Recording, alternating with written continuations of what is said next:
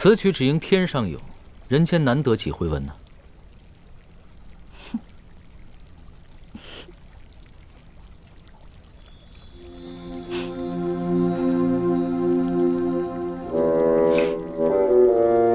老大，你怎么是你啊？怎么就不能是我呀？我是你老大，当然不能让你做美人计了。你就放心吧，今天在逍遥阁，我可是用上那催情香了。那东西是青楼专治那些不听话厨的，保证万无一失。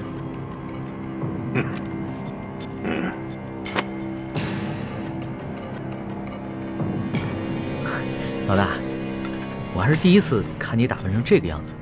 平时吧，就知道你刁钻古怪，没想到你还有这么温柔妩媚的一面。嘘，小点声，小心隔墙有耳。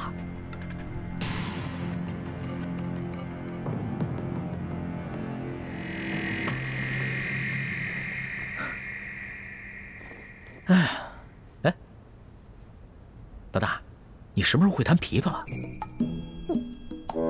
我一直都会啊，我不光会弹琵琶，我还会弹琴呢。我知道你什么都会，可是你不说你什么都学而不精吗？你这琵琶弹的可比宫里的乐伎要好多了。我那是谦虚啊。那就给我弹一曲呗。再弹一曲啊？好啊。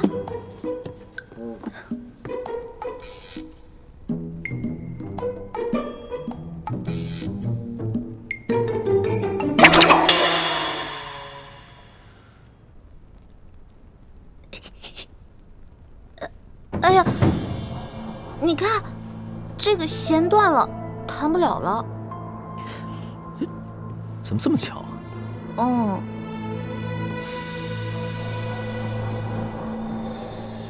老大，那刘德昭给我准备的美人呢？别找了，被我迷晕了，藏起来了。藏哪儿去了？哎，刘德昭准备的一定是一个倾国倾城的大美女，你让我瞅瞅呗。不行，我不能让你见到她。为什么呀？老大，你是不是吃醋了？我怎么可能会吃醋呢？我知道，你平时就是个色狼，但这个时候你千万不能乱了分寸。你要是被色了，那你一世英名就被毁了。我怎么平时就是个色狼啊？我要真是色狼的话，早就把你给吃了。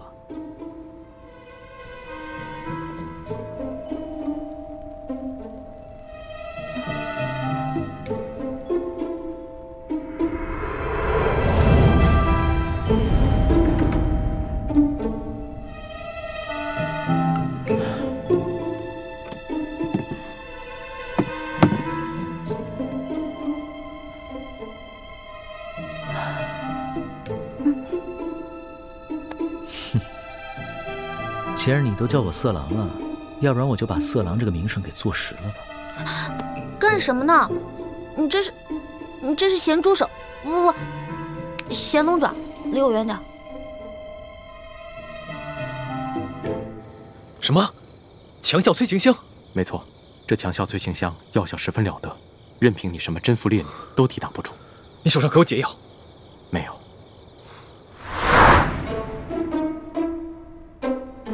你干嘛这么色眯眯地看着我呀？我可警告你啊，从现在开始我们两个就只是聊聊天、吹吹牛，一直到早上，你就一脸满足的出去，然后我这边呢，再悄悄把美人弄醒，一切都万事大吉了，知道吗？一脸满足的出去，这聊聊天、吹吹牛，还怎么一脸满足啊？这我可演不出来。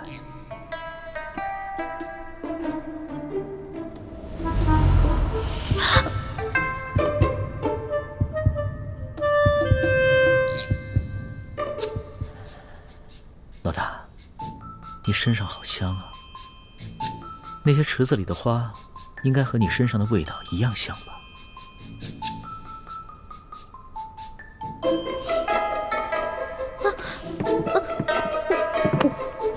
你干什么呀？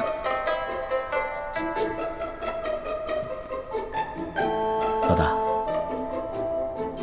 你看这浴池这么华美，长夜漫漫，要不然一起共浴吧？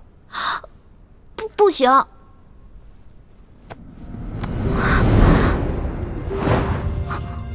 为什么不行？你是我老大，我是你小弟，我们都可以同生共死，同甘共苦，一起共个浴又怎么了？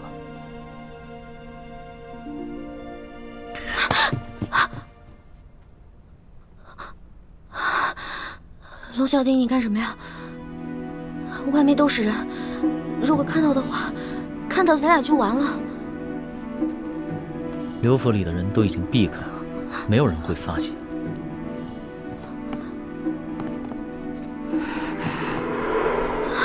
不行，不行，外面全都埋伏着兵甲，要是被发现的话，我们俩小命可就都玩完了。牡丹花下死，做鬼也风流。龙小弟，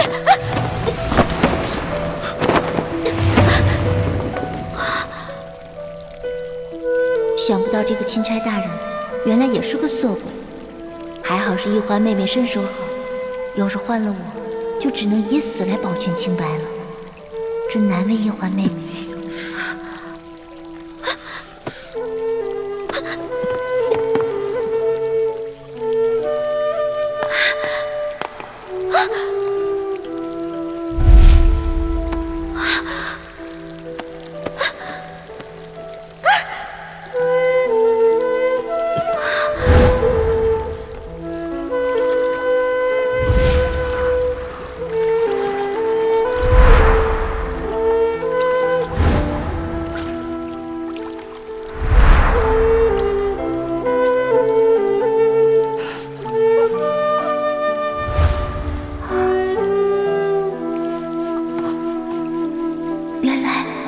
原来易欢妹妹和这个钦差大人早有私情。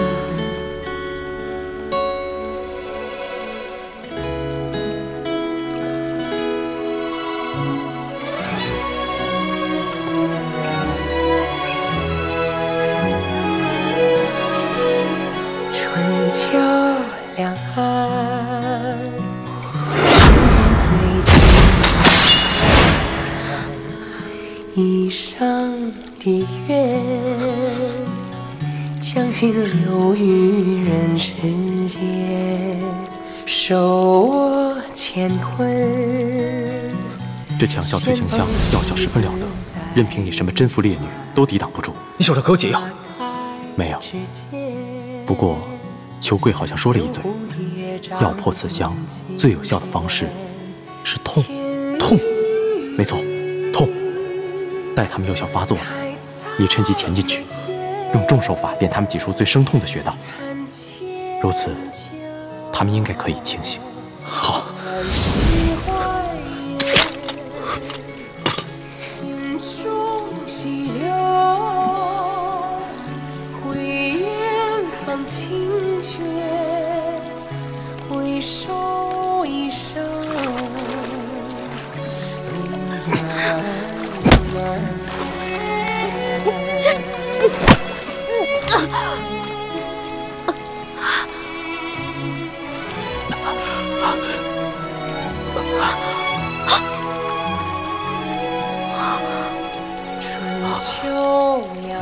主子，易欢是许配过人家的，不可能跟着主子过一辈子，还望主子克制自己，千万不要一时冲动，做出有损易欢名节之事。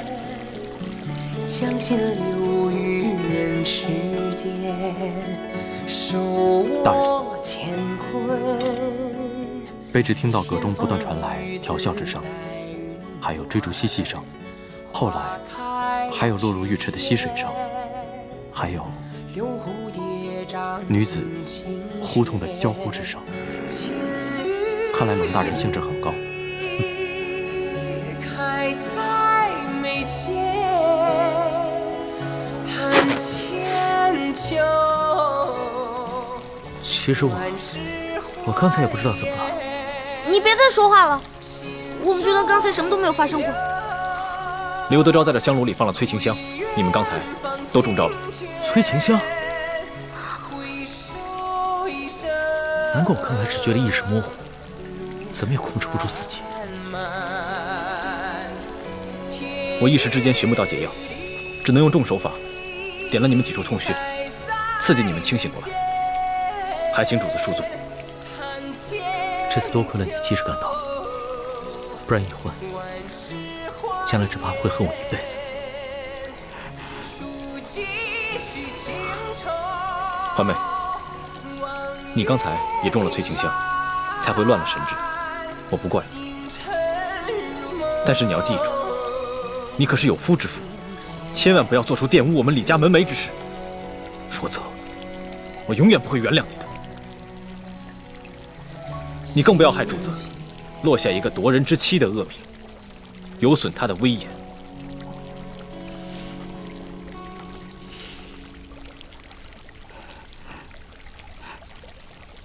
不过，刘德昭安排了人在外面探听阁中的动静。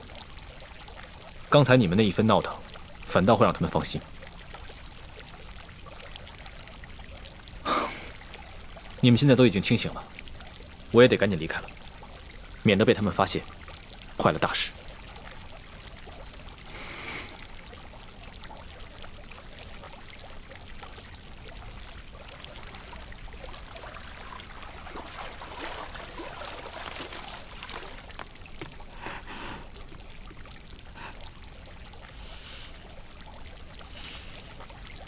原来易欢妹妹和我一样，早已许配了人家，心中喜欢的却是另外一个人。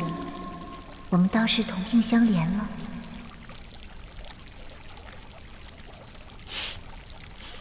你现在的样子，哪里还像我的老大？你不说话，没人把你当哑巴。若是不说话的话，岂不更尴尬？其实，就算刚才发生了什么，也没事。大不了你先退婚，然后再嫁给我。呸呸呸！狗嘴里吐不出象牙。老大，龙嘴里自然吐不出象牙，只能吐出龙涎。我说的都是认真的，你不妨再考虑考虑。你要再胡说，我不理你了。好，那咱们说点正经的。李建清真的是你哥哥吗？他当然是我哥哥。你问这个干嘛？亲哥哥。亲哥哥，如假包换。可是他刚才看见我们在水里那样，他的神情反应很不对劲。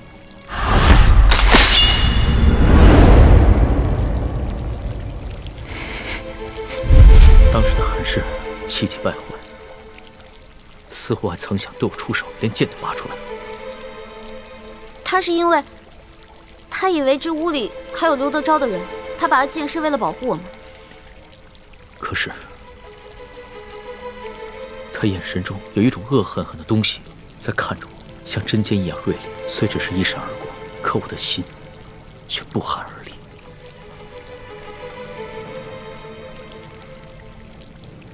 原来龙小弟，你也有这么胆小的时候啊？可能吧。如果不是你说他是你的亲哥哥，我还以为他是你的未婚夫呢。你看你，越说越离谱了。他和我未婚夫从小一起长大，他肯定不愿意看到我在成亲之前出什么意外。你想想那些公主格格们，如果早已许配了人家，有别的男子打他们的主意，那你肯定也会不开心的。可能是我想多了吧。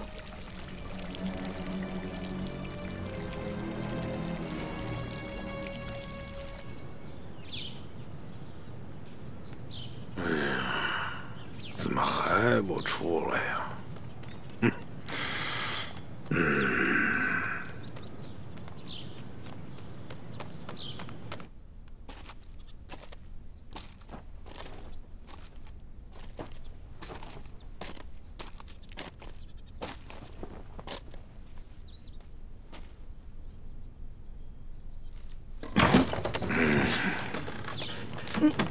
哎，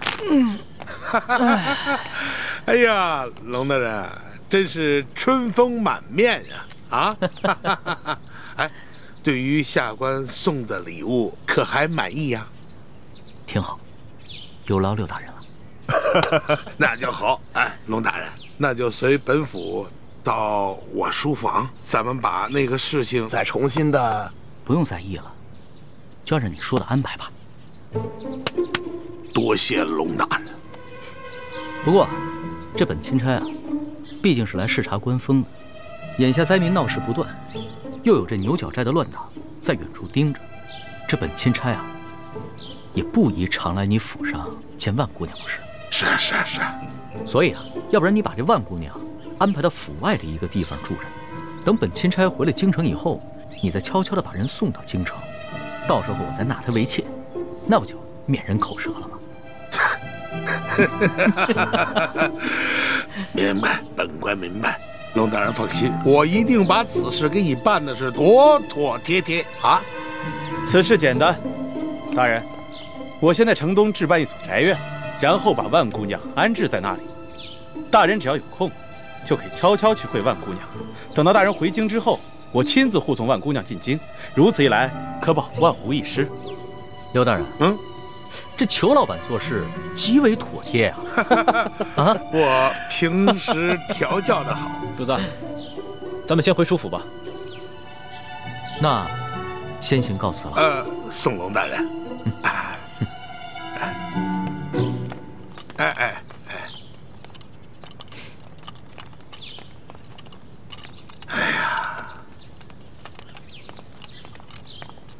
贵儿啊，看到了吗？原来此人的弱点是好色呀。亏了你那儿有一个美人万苏，否则这一关真的难过呀。事不宜迟，我先给他置办宅院，再送几个丫鬟给他。这件事儿就算是大功告成了。哎，然后让孟祥和把万苏姑娘赶紧送过去。不瞒你说呀，我是真没想到啊，这万苏姑娘如此厉害，就一晚上就把这个龙三这个假正经让他现了原形了。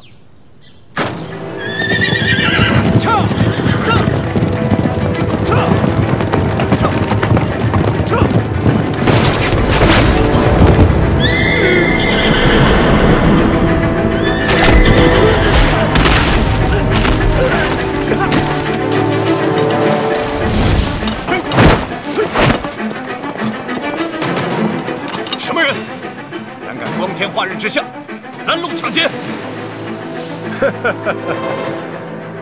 识相的就把钱留下，啊，还有马，马也得留下。义父，他们多半是附近牛角山寨的山匪。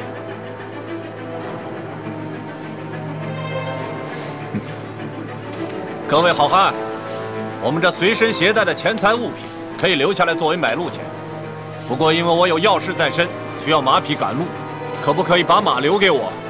还请高抬贵手。哼，讨价还价，好啊！你们今天要是不把马留下，老子让你们命都留下！哎，各位兄弟，有话好说吗？既然这样，那马就留给大家，钱财马匹都留给你们，放我一条生路。哼！怎么了？你不是说好了只要钱财吗？大三，给我出！拉住他们！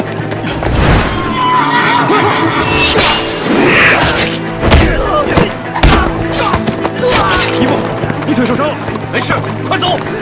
这将军，跑了2个，怎么办？赶快发出讯号，让前面的人拦住他们！走！